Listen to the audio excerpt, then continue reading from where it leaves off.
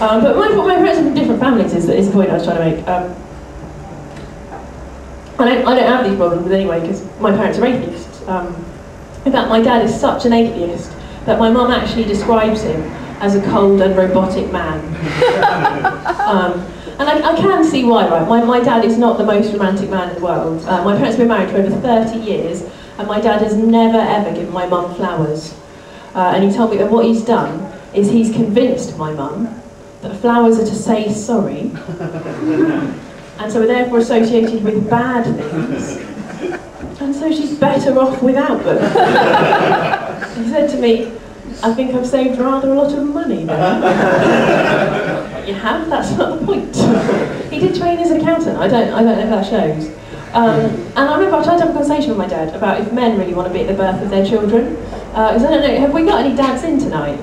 Yeah. Yeah, there's a dad. Are you the dad over here? I'm a dad, yes. You're a dad. Were you at the birth of your children? Yes. And did you want to be? Yes. And can I ask why?